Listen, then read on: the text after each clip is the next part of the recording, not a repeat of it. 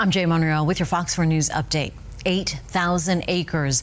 That's how much land the Collier County wildfires have burned as of 6 p.m. Thursday. Separate fires merged together. That, combined with windy conditions, led to an uphill battle for firefighters who have only contained about 10% of the fire.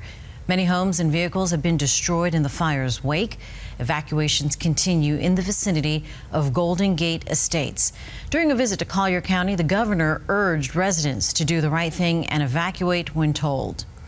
If you feel you are at risk and having some breathing problems, there are 2 shelters open in Naples: Max A. Haas Community Park, that's on Golden Gate Boulevard West, and Golden Gate Community Center on Golden Gate Parkway. If you live in an area threatened by the fires, you can park your vehicle, trailer, boat, or other equipment at the Collier County Fairgrounds and the Swamp Buggy Grounds. They open their lots and fields to let you have a safe place for storage. Charlotte County Fire and EMS worked another fast-moving brush fire in the Placida Sands neighborhood Thursday. As of 6 p.m. Thursday, the fire is 60 acres and 95% contained. 1 structure is damaged and 2 homes evacuated.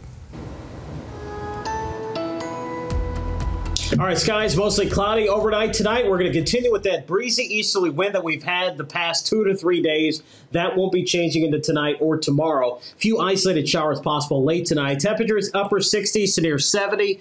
Looks like we're going to go lows right around 71 degrees. Highs tomorrow 83. So the cloud cover, chances for showers and storms keeping temperatures down. East winds 5 to 15. 7-day forecast. So those chances for rain actually going down for the weekend. Only a slight chance for Saturday afternoon. And then next front arrives on Tuesday with more opportunities for rain possible, as it looks like we're going to try to kick in the rainy season here towards the end of next week in the next weekend.